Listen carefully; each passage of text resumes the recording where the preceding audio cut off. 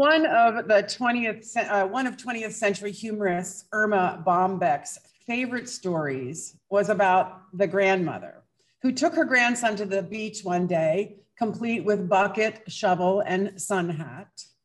The grandmother dozed off, and as she slept, a large wave dragged the child out to sea. The grandmother awoke and was devastated. She fell to the ground on her knees and prayed, "God, if you save my grandchild, I promise I'll make it up to you. I'll join whatever club you want me to. I'll volunteer at the hospital, give money to the poor, and do anything that makes you happy."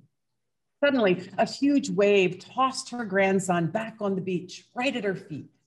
She noticed color in his cheeks and his eyes were bright. He was alive, all was well.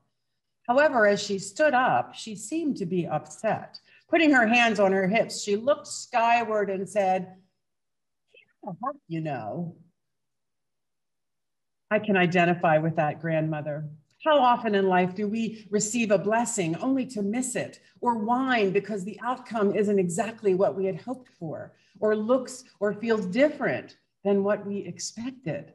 How many times have we discovered God doing for us what we could not do for ourselves and seen it as a problem rather than a gift? How many times have we missed the blessing altogether because we just did not have the eyes to see the grace of God?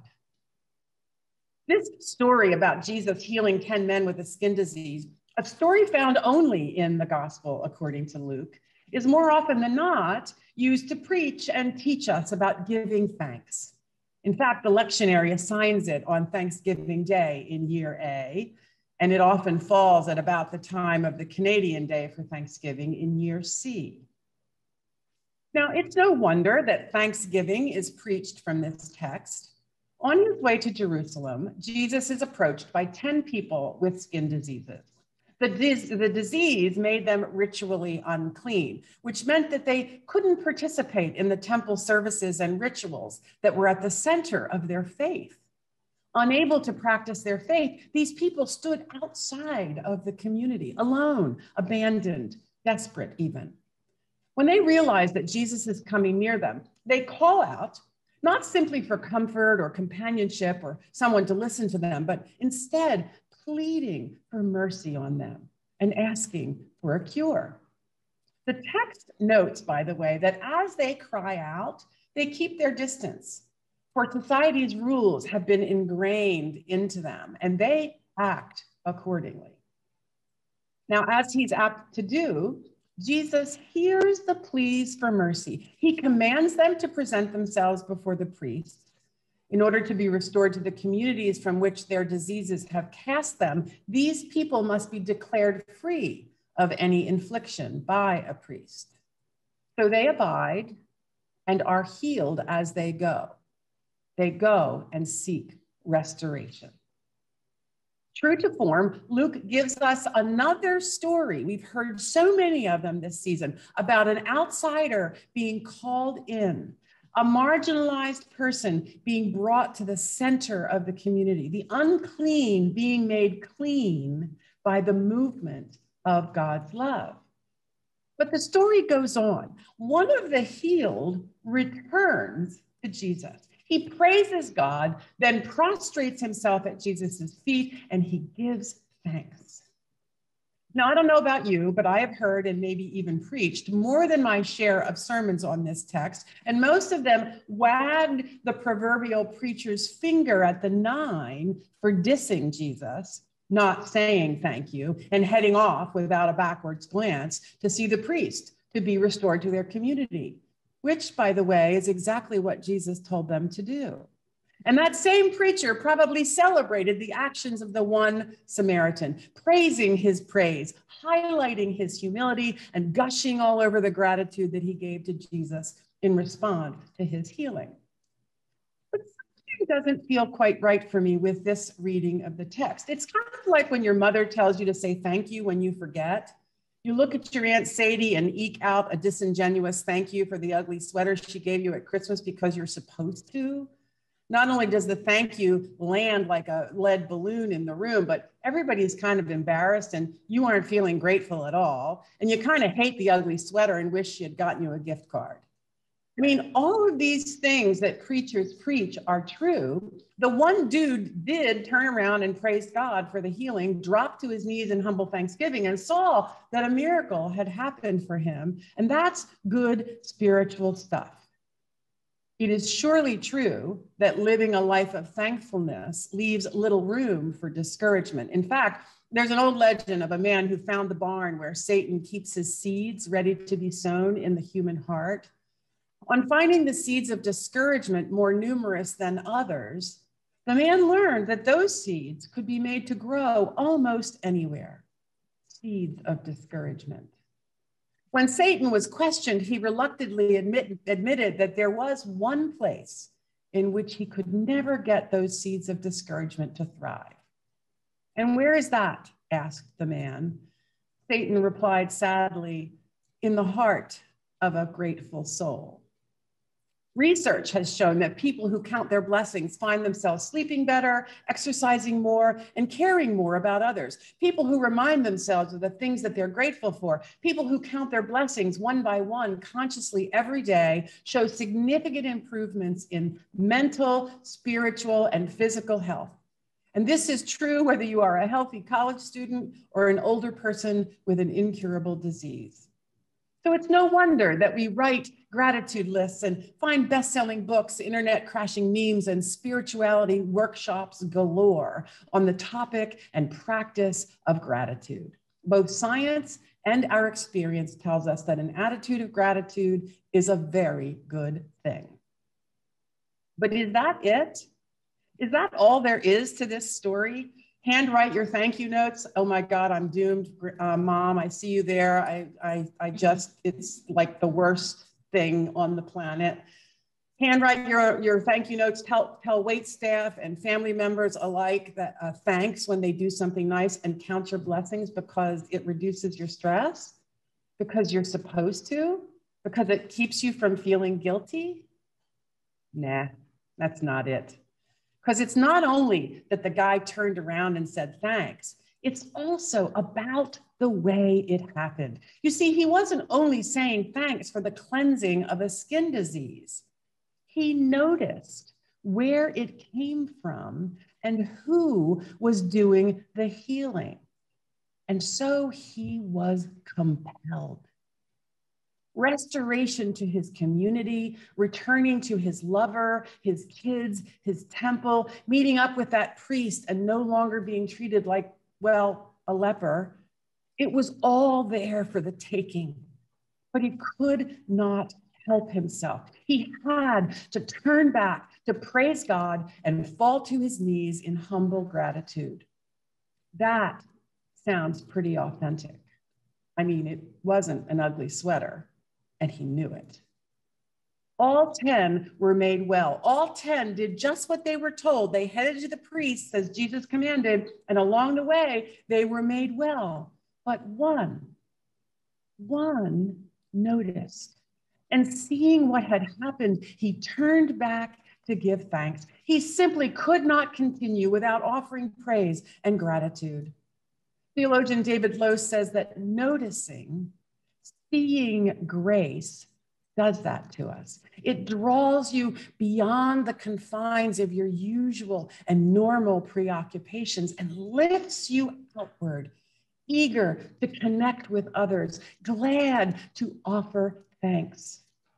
The one Samaritan noticed grace and was lifted, compelled outward from himself to connect with Jesus and offer thanks. And everything changed for him. And beloved, Jesus sees that. He knows that this is so, which is why he says what may be the weirdest line in the story, this last word: get up and go on your way. Your faith has made you well. So wait, is he not already well? He followed the treatment plan, and the text tells us that all 10 were healed of the skin disease. But Jesus says, your faith That is, the act of noticing and responding to grace has made you well. I think that bears repeating. Your faith, the act of noticing and responding to grace, has made you well. So what is Jesus up to here with this last word?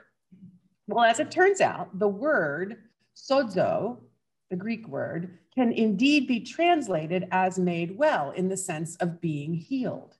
But it can also be translated as saved, which we heard in the translation that we chose to have Liz read.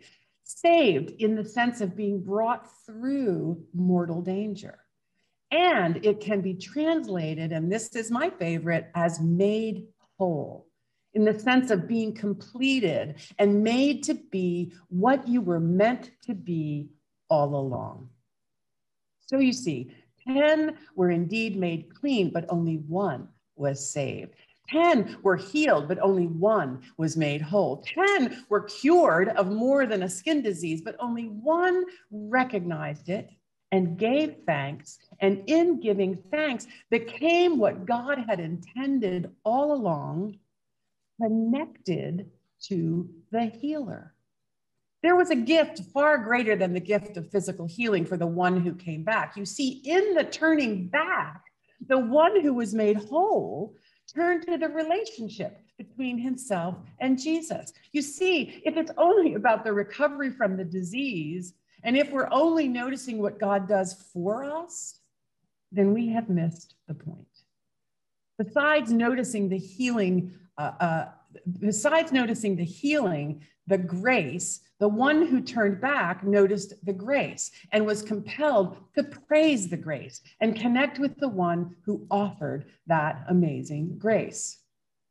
Biblical scholar Leander Keck wrote that authentic praise of God acknowledges what is true about God.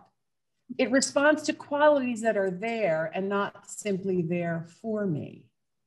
In other words, God is to be praised because God is God, because of what God is and does, quite apart from what God is and does for me. Anyone can and should praise God when the Lord blesses one and keeps one. And gratitude is indeed often expressed as praise, and rightly, but that does not make praise and gratitude identical. And you see, here is a rub.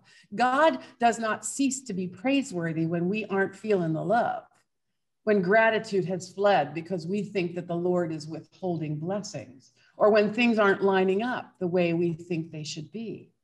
God does not cease to be praiseworthy when we think that the divine face has disappeared or is set against us, or when agony drives out peace.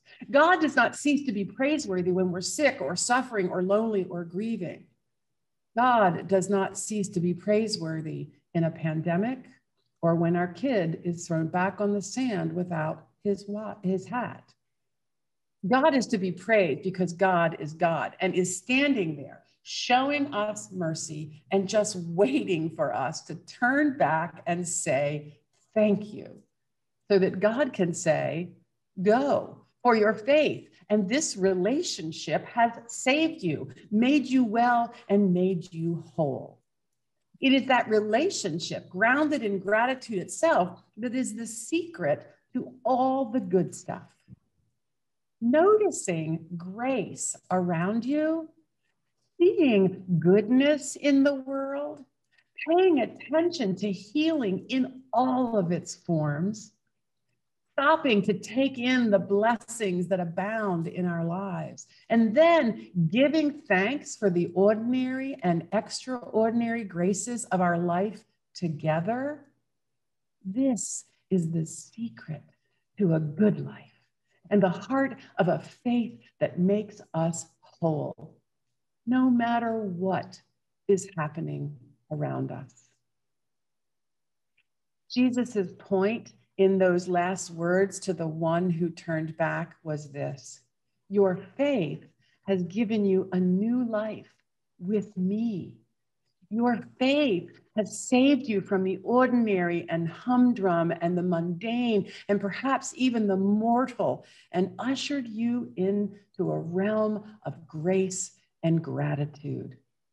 And because of that, we get to turn around, praise God, and share the good news of this secret with others. So that was the last word of this pericope. Maybe Jesus's last word for this sermon is this: I am going to Jerusalem to heal you all. Will you turn to me so that I might tell you the secret? Listen.